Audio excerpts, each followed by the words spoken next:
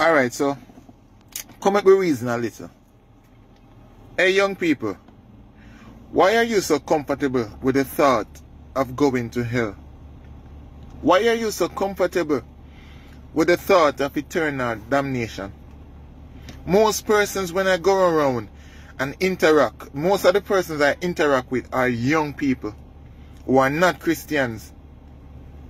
And when you tell them about heaven and hell, they say that's only a fairy tale. That's an allegory. Things that people make up. From the time I've been hearing about God coming back and heaven and hell, or no, we can't say God coming back. Nothing no go like what they must say. But how do you explain me and you growing up together, going to the same high school, some of us primary school, same Sunday school, and I choose to do something good with my life, but you choose to do something evil? How do you explain a young man taking up a gun and killing how many persons, babies, old people? A young man raping a old lady, 90-year-old. And many times these things happen, we only hear about it after it happened. Sometimes we don't even know who did it. Are you telling me that these people will get away scot-free? There won't be any consequences for their actions? What's driving me to do good and driving other persons to do bad or to do evil? There must be a force that's outside of the realm of humanity that is pushing us into either direction. I'm here to tell somebody this morning that hell is real and heaven is real and Jesus is coming back. You need to look into yourself and you need to repent and you need to change how you live. What you're sowing, that's what you shall reap. If you're sowing in God, I promise you, you won't be disappointed. But if you keep allowing the devil to use you, I guarantee you that you will suffer with him in hell. You will suffer with him in hell. You will suffer with him in hell. How can a young man cleanse his ways? By taking heed to the word of God.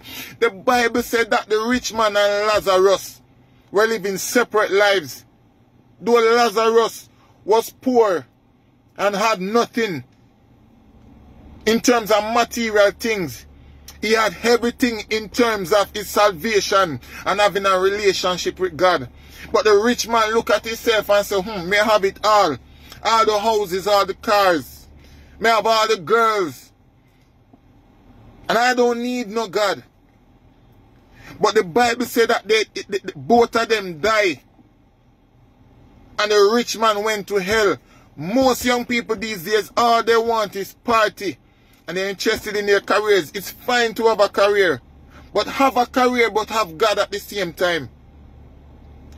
Because when God is in it, let me tell you, that's when it is perfect. That's when it is perfect. So let me tell you, and let me warn you, just like John the Baptist being the forerunner for Christ, let me warn you that Christ is coming back, and he's coming back to judge. Repent and give your heart to Jesus. Repent and turn it over to him. Change your ways. Because let me tell you, some people think that after you're dead, your grandmother or the pastor can pray you out of hell. That's what the rich man thought when he said that, just let me go back, go warn my family. There's no coming back from the dead. Where the tree fall, there shall it lie. There shall it lie. And I'm warning somebody this morning, take heed. Take heed. Take heed. Because let me tell you, as it now stands, your life is on the line. Your life is on the line. And you need to repent and give your heart to Jesus. You need to repent and give your heart to Jesus. You need to repent and give your heart to Jesus. The wages of sin is death. Anything you're working for, that you're going to receive. But I pray that God will cause your heart to be shifted unto him. I don't know who this word is for. But young people, whoever gets this message, and if you can pass this on to whoever you can pass it on to, then let it reach them. God bless you, and God bless you richly. Have a wonderful day. Have a wonderful week.